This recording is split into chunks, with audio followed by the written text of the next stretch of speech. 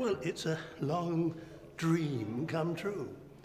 We were talking about it in those days, how wonderful it would be to have part of Somerset House as our campus, and especially the law faculty. I mean, we lived in a pigeonhole, really, and it was very, very tight and very difficult indeed.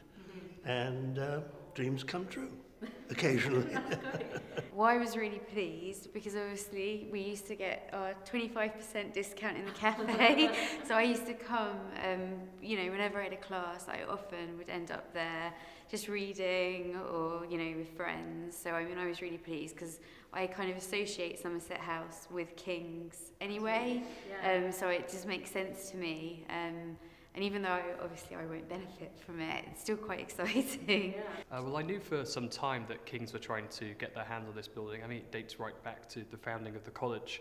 So it was. I think it was really good news, just as alumni, to hear that they finally got their hands on this part of the building. I think it's really good for King's, who's sort of trying to build on their global reputation, to have this sort of really important, sort of well-known international sort of building.